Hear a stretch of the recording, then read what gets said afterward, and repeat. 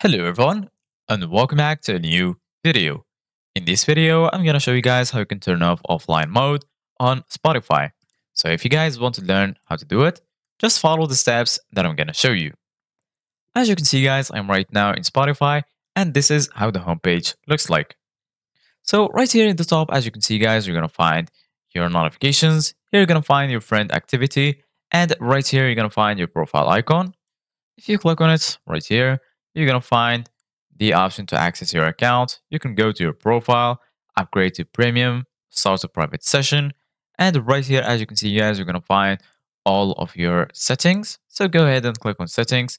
Then once you're here, as you can see, guys, you're going to find all of the settings for language, explicit content, autoplay, audio quality, your library, display, social, and playback.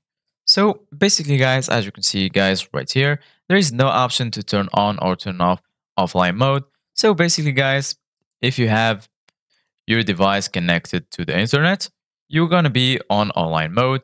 And if it's not connected to the internet, then you're going to be on offline mode. So just make sure to connect to any network. Then you're going to be able to access anything online on Spotify. So right now, as you can see guys, I'm gonna go to my library right here.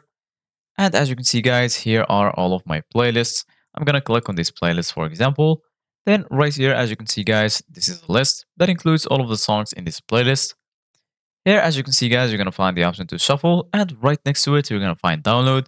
So basically guys, if you download this playlist, it's gonna be available in offline mode.